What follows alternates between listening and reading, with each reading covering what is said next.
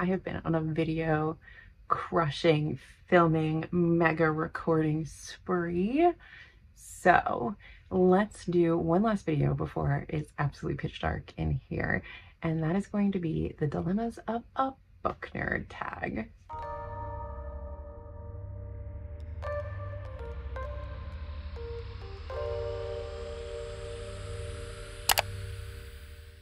Hello book friends, welcome back to the channel. It's Alyssa. Hello if you are new. I thought we'd do a cheeky little tag and then I'm gonna stop filming and maybe take a little nap because I actually have to go live in like 4 hours from right now. I don't know how, but I found this random book tag that I haven't seen a lot of on Booktube, and it's called the Dilemmas of a Book Nerd tag, and it was originally made by Lindsay's Little Library, or at least I think it was. So I will link that original video down below along with all of the prompts, etc. And I will tag a few people, of course, in the comments down below. And if you want to do it, you can go ahead and do it. But this was fun. It's sort of just like talking about being a book nerd and the things that we face that we all kind of commonly have to deal with while being a book nerd. So we're gonna just hop right into it. Hopefully this will be a quick little fun little video. I'm trying to come up with some fun little things to have here during this holiday season since I couldn't do Vlogmas or anything like that because I didn't prepare for it. So we'll launch right in with the first dilemma, which is book storage. How do you store and organize your books? Obviously I have bookshelves, you know this. There's also a whole corner of shelves over here, and I have some shelves in my bedroom, and I have a bookcase, like a lawyer's case, a library case downstairs. And I have books hanging on walls, and Jesus has books in the guest room. We have books everywhere. There are books all over this house. There's even some bins of books in the garage. We have a lot of books. I store them however I can, and the ones that are on shelves and things, books are generally organized in the house by sort of broadly speaking genre. So the corner here is fantasy sci-fi corner, so that's like SFF corner, which I thought would be enough space, but it seems to be too small. Troubles of being a booktuber. And then behind me is all of my like lit fic, poetry, all of that. And actually down below is all of my like mystery thrillers are on the floor stacked up to the bottom shelf. Those are almost all from my mother, and I have not read like any of them, and she just keeps giving them to me, and one day I will have to read them. But I sort of stopped reading mystery thrillers a while ago, and I haven't gotten the bug to read them again, but I might, so I keep them. In my bedroom, I predominantly keep a lot of my graphic novels and my manga, and because I don't have a ton of manga, and romance and stuff like that. And then downstairs in that bookcase, I have all of my nonfiction. And then in piles all over up here, I have books that need to be shelved. I have bins of books that are on Pango. I have stacks of books that I have to take pictures for Pango, but I'm never awake during the day, so I never have the light to be able to take pictures for Pango. So I have to figure out a way to take pictures that aren't filled with shadows in the middle of the night so I can start listing things on Pango so I can get rid of them. And I did intend to, I got up early. It's 3 o'clock in the afternoon. You would not know that because it's been dark pretty much through all of these videos that I've been filming because it's a dreary, cold, flurrying day in New York. And I stayed up. I have had like 3 hours of sleep, guys, so that I could film batch film a bunch of videos for you guys during the daylight. Add this to the dilemma. This is me at dilemma like 11 is trying to find time to film while there's daylight. So this is being done in the dark. So it's always dark. My life is just always darkness. I live in darkness. But anyway, dilemma number 2, I'm getting off track. Tracking. How do you keep track of what you have read and what books you own? So this year, one of my goals for the year was to really stick to my reading spreadsheet. I've tried to keep a reading spreadsheet in the past and it has not gone well. So I am really focused in on that. So I've been doing really well. I'm behind, but not very much. I'm mostly through November, so I have to finish putting in November into the thing. I get the Excel spreadsheet from Hardback Hoarder. I think that Allie does a fantastic spreadsheet. I love it, and I'm so glad last year was the first year that she charged for it, and I'm so glad that she charged for it because this girl puts in so much work to make this massive spreadsheet, and she was giving away for free for years, and she deserved to be paid for her time and her effort. So I'm very happy to see that she's finally charging for it. But I love it. I don't use everything, and if I was better at using Google Sheets, I would franken it to make it like more what I want, and maybe 1 year I'll do that. But for year one, I'm just really trying really hard to stick to it, and I've done that. And one of the tabs on there is also a tab for your own books, and I have been very good at putting my books on there and cataloging most of my books. I have been scanning them into LibVib, but then I got behind, and then what do you do with ARCs? And the ARCs don't have barcodes, and then it's a whole thing. So is everything on there? Not yet, but I've been adding to it. As books come in, I put them on there. I've been trying to see how many of them I've read, which is about like 30% of the books that I own I've read, which is not great, but it could be worse, I guess. It's better than my NetGalley score. And there's still some more that need to be cataloged and put in there, but I do enjoy having that catalog. It is helpful and it is eye-opening. One, to see how many books that I just get sent all the time, and then on top of that, what I do buy, because I do thrift books. So I rarely ever go out and just buy like 2 books. I will spend $10 and get 20 books because I am an avid book thrifter. That's how I keep track of stuff. I also track things on Storygraph. I don't really use Goodreads.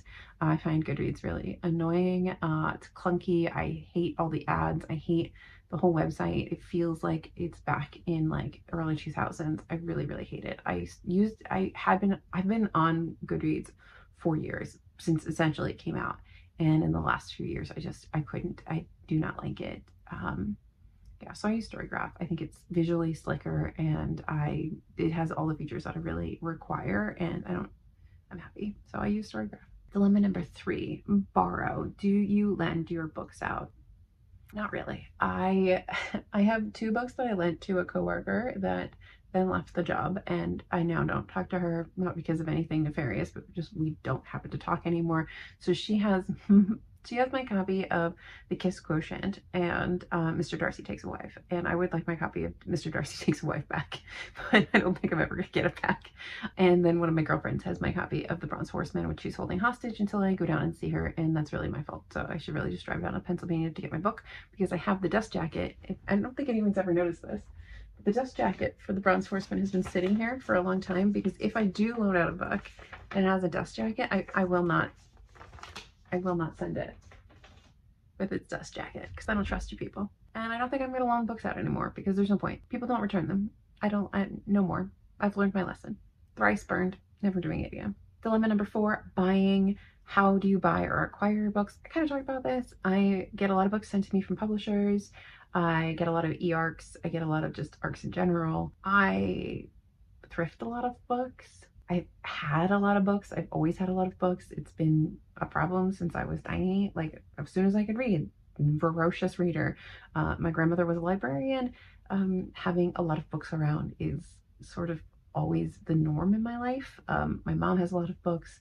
We all just read a lot. My dad was a big reader. Like, books are important, so they're always around. I go to library book sales. I go to Pango. I'll use my Pango bucks to buy books, but predominantly I either thrift them, where I get them sent to me from publishers, or I already own them, because I do own quite a few books, if you haven't noticed. Dilemma number 5, comments. How do you respond to the "how do you read so much" comment or similar comments?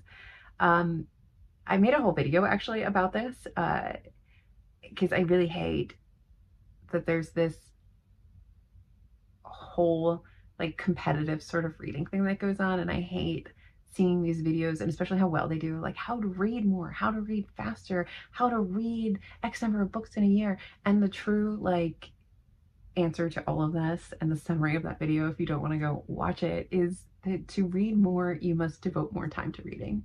At the end of the day, even if you're reading faster, at some point you still have to devote the time and the energy and make that your focus. I don't have children. My boyfriend's a gamer. I game sometimes, but I predominantly read. We are very quiet, like isolated people. We like to do our things to de-stress. I like audiobooks. I listen to books on my commute. I listen to books while I'm walking around, because I don't like having just the silence and the noise in my head. So I listen to stories, and it's a big part of my life in general and always has been, in those quiet downtime moments to read. And now that this is something that I do not necessarily as a job, but as a monetized hobby, I read a lot. It just happens, okay? You have to put more time in. You have to make it more of a priority in your life. You're never gonna read 100+ books in a year by reading like an hour a week. Do you know what I mean? Anyway, that's kind of how I answer it. Is that this is all I do. I don't watch TV. I don't have kids. I don't go anywhere. I don't do anything. I read. I escape through books. Dilemma number 6, next book. How do you pick your next read? So I am an easily distracted mood kind of reader, and not the mood kind of reader where you like fall out of being in the mood to read something, I guess is what I'm trying to say, but the mood kind of reader where like I will want to read certain things at certain times, and some of it's seasonal, some of it is mental. Like when I'm really stressed, I find that I end up putting down more heavy books, and I will pick up like romance or cozy fantasy or something like that, and that makes me feel better. But I also really don't like having just open-ended, you can read anything this month kind of things, because I get overwhelmed and I have like decision fatigue and I can't pick a book. So I really like to make small, like, well, they're usually pretty big, like a TBR. That's not a strict TBR, but it's more like, this is the pile of books I want to read from this month, and they usually span a great variety of books, and my mood throughout the month will usually move and change, and I'll find things in that pile to read as my mood morphs and changes. Does that make any sense? So that's kind of how I pick my book. It's based on what I want to read, but I usually try to like compile my unread books down to like a smaller pile, and then I pick something to read. But in recent months, what I've been reading has come down to like what I have mistakenly agreed to buddy read. So I'll go into this when I do like my goals video later in the month, but like I kind of want to get away from a little bit more of the distracting nature of community reading and not be so like quick to agree to like literally everybody read. Dilemma number 7, travel. How do you pick your books or book to bring on vacation with you? I usually bring my Kindle, because then that gives me like a lot of choice, and then I'll bring whatever I'm currently reading, and then I don't know, it depends on where I'm going. Like if we're going somewhere like beachy and more like chill out, relax, hang out, I might bring a few books, and they'll be a little bit lighter in nature. And then if we're like flying a lot, I might bring a couple bigger books, and then whatever's on my Kindle. And those might be heavier because maybe we're not going and sitting around, like we're walking around places, more in like sightseeing and stuff like that, as opposed to like hanging out on the beach or sitting by the pool and having a cocktail. But mostly it just follows my regular TBR, and I just bring whatever I'm already going to read. I don't usually make like special travel picks, but definitely if I'm gonna like hang out by a pool, I'm not gonna read like A Little Life by the pool. I'm gonna read something more like maybe commercial or contemporary or lighter in some nature. Some way it's lighter, not as heavy of topic or density of writing or anything like that. Dilemma number 8, annotate. Do you write or highlight or mark up your books in any way? Yes, I do. Do I do every one? No, but sometimes I just like need to interact more. Like I'm loving the book so much, or I'm hating the book so much, that I want to really interact with it, and then I'll start annotating. And it's kind of why I love my Kindle Scribe so much, because even when I am reading a Kindle book or an ebook, I can still have that tactile writing and interaction with it. And then I usually have a much more involved and deep experience with the book, and so that I do annotate. Do I go back to them? No, but I do like when I reread a book and I have previously annotated. It's kind of fun to see your thoughts and add to them as you read again. I do annotate. I usually do things in pencil, but sometimes I do them in like a black fine line felt tip pen. I don't highlight as often, but if that's what I have, I will highlight. My books are not precious in that nature to me. Some books are, but not all. Dilemma number 9, new or backlist. Which do you prefer, new releases or backlist books? I do read a healthy mix between new and backlist. I think I prefer backlist in general, because if you're a backlist book that has like stuck around and is still in print and people are still talking about it, it's usually got a lot of merit. And I feel like a lot of the newer books, and I feel like the internet likes to talk about this like this is something new, and I don't think it's something new. It's just every year there's so many books that get published, and a lot of them are kind of more fluffy or like trash, or they're just not good, or like use whatever words you want to use. And then there's the handful that are truly excellent, and those are the books that will stick around on backlists for a long time, that people will probably talk about and that will come up a lot. And so I feel like I prefer backlist because it's sort of been vetted, but I'll read either. And then finally, dilemma number 10, sequels. Do you read books as they're released, or wait until an entire series is published before reading book 1? I do read books as they're published. I obviously prefer when a series is complete, but I will read books as they're published. I just really hope that when I do that the books are actually published in some sort of close, like, sequence, and not something like where you get years in between books because, the author is deciding they're going to take their time to finish the last book in a series. If I'm waiting on like one book though, if a series is almost done, I'm much happier to like start it, because usually by the time I finish it, the 3rd book or the 5th book or whatever the final book is out. Yeah, definitely the preference is completed series, but if I really want to read it, I will read it as it's going out, because it's also kind of fun sometimes to discover a new fandom, read the books as they're coming out, and have that like first wave reaction with everybody else who's reading the books. But yeah, definitely the preferred method is to have the thing completed, because it's so nice to bang through a completed series.